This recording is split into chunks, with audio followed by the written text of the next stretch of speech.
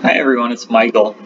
So similar to the last video, I wanted to cover a problem that's maybe simpler than the ones I did, maybe than the first 8 problems I showed, so you get a little bit of a break here, although it's not super easy, I would say.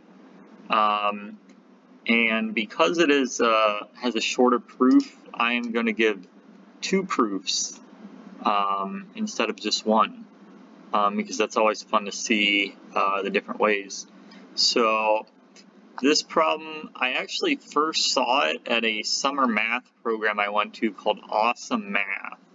So I don't know if any of you have heard of that, but it's a math program in the US. But I'd then seen it again in a few other places. It's been posted on the Art of Problem Solving forum a couple of times. And there's a good geometry book called Victor Praslov's Problems in Plane Geometry. I think it might be plane and solid geometry, but I saw it there too. So I'm not sure where it first originated, but it's semi-famous. So if you haven't seen it, feel free to pause the video and give it a shot. Alright, so I will now go over it. So we have a triangle ABC, where AB is equal to AC, and M is the midpoint of BC. Let E be the foot of the perpendicular from M to AB, and F is the midpoint of EM, and we want to show that AF is perpendicular to CE. So since F is the midpoint of EM, we want to see if we can make it part of a mid-segment in another triangle. So here's how I'm going to do this with the first proof. Let D be the midpoint of EB, and then DF is a mid-segment of triangle EBM. So I'm going to draw on a couple more lines. But basically, since DF is a mid-segment in triangle EBM, DF has to be parallel to BM.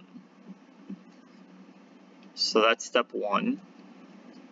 But BM is perpendicular to AM because triangle ABC is isosceles and M is the midpoint.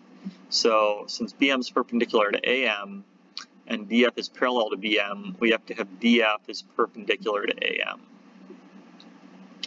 Okay? And then also by the problem statement, ME is perpendicular to AD. That's just given. So since if we look at triangle ADM, ME is perpendicular to AD and DF is perpendicular to AM. So therefore F has to be the orthocenter of triangle ADM, because any two perpendiculars will meet at the orthocenter, which then passes through the third perpendicular. So we're going to take advantage of that fact. So the third perpendicular is AF, so since F is the orthocenter, AF has to be perpendicular to DM. But DM is parallel to EC. So, and that's because DM is a mid-segment. So we're not just using that F as the midpoint of EM. M is also the midpoint of BC, and so DM is the mid-segment in triangle ABC, and so DM is parallel to CE. So since AF was perpendicular to DM, but DM is parallel to CE, that means AF has to be perpendicular to CE, and that solves the problem. So that's the first proof, and I think it's probably a little simpler than the second proof. Although I feel like the second proof maybe I'd more likely to be fine on my own. I'd be more likely to find on my own. So I'm going to go over the second proof now, because it gives a number of good insights that can be used for other problems in general. Okay, so we want to use that F is the midpoint of EM, and we want to include F in a mid-segment of a triangle. So last problem we took the midpoint of BE. This time we're gonna let D be the midpoint of MC. So now DF is a mid-segment in triangle EMC. So just drawing in a couple more lines here. All right. So the next step is to note that triangle AEM has to be similar to triangle AMC. And why is that? Well, they're both right triangles, but they also have angle EAM is equal to angle MAC by symmetry. So they're right triangles with another additional equal angle, and so they have to be similar triangles. So there we go, angle MAE is equal to angle CAM, and so these two triangles are similar. So there's a very good method in geometry called the gliding principle, which immediately can tell you that AFD is 90 degrees, although it's not as well known of a principle, so I'm not going to go through it here in the playback, but if you really want to see it, I'd recommend Googling the gliding principle. Basically, it says that since triangle AEM is similar to AMC, if you match up the vertices between the two triangles and you go halfway to get, so that you get three new vertices, which are each halfway between the three pairs of vertices, that new triangle has to be similar to both the two original triangles.